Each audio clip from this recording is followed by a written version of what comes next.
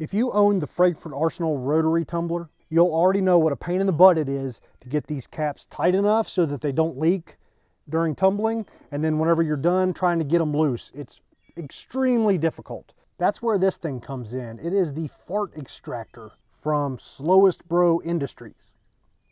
I don't think it could possibly be any simpler. You take your container, and you'll notice the lid has like long fins and then short ones. There are two different size grooves, so you just slide it over until the right grooves line up, and then it falls right on. And then you've got these tabs that can help you. It makes a huge difference. It makes a huge difference when you've got it sitting upright like this. For me at least, like it's a pretty comfortable, like you can grab it here where there's a little bit of texture where the rollers ride, and just kind of pop it with thumb on one side and finger on the other. Like you can get quite a bit of torque, both going on and coming off. So pretty simple, not much to it, right? The price is 20 bucks, and I paid $6 and something for shipping. So not super cheap, but this is just an automatic buy. This is such a freaking pain in the butt, and this is such an easy fix for the problem that it's still worth it, you know, even if maybe you're spending 10 more bucks than you'd like. I don't know, it just, you know, 25 bucks seems a little bit expensive. It is extremely light, like extremely light. It is hollow as far as I can tell. So I guess, you know, yeah, the 3D printer prints it hollow. And when I first took it out, I thought, man, that's kind of sucks. But I think it's actually really, really good because this thing doesn't have enough weight to hurt itself. It's one of the reasons why I wanted to come out here and film outside today. Let's drop this thing and see what happens. So let's start right at about 6 feet. So I'm gonna drop it right about head high.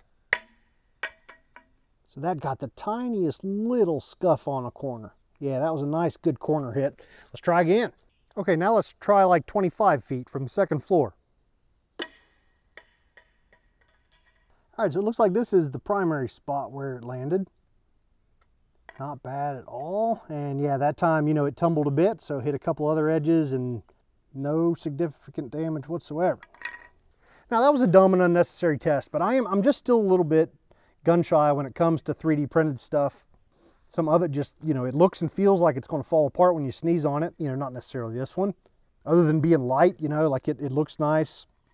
You know, got their name in there and all that crap, little American flag over here. So like, seems to be well made. It's just, I'm still just trying to build my confidence in 3D printed products in general. So if you have a FART, which is the Frankford Arsenal Rotary Tumbler, I probably should have mentioned that at the beginning. The name of this might not make much sense. Yeah, if you have a FART, you absolutely need one of these. You know, I think back about 10 years ago when like my grandfather was still shooting. He was in his late 70s. Still going to the range some, and I talked him into trying wet tumbling. You know, I'd bring him some brass and show it to him, and finally talked him into trying it, and he used it just 2 or 3 times. That's why I've got 2 of them now. That's why I've got the second one there.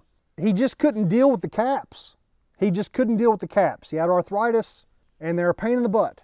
Now, another thing you can do to fight this, just so you know, like the rubber O-ring, it being dry is the source of most of the problems, I think. So if you oil this up or put some soap on it or something whenever you're loading your tumbler, it does definitely make the caps easier to get on and off. But I don't always remember, and even still, they can sometimes cause you some grief, even when you do your best to prevent it. All right, so that's it. Buy one of these. It's a pretty cool idea. And while you're at it, if you haven't already, get one of these things. Yeah, this is the Frankford Arsenal wet-dry media separator. That's got this round thing that you dump your brass and your pins into, and you fill this full of water. It all closes up, and then you just rotate the handle. It separates everything so easy.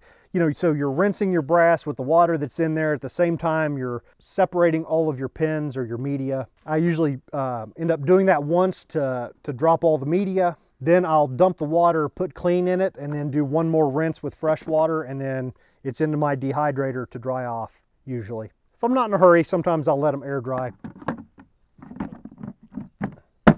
But I'm usually in a hurry. So that's it, folks. Get yourself a FART extractor. See you next time.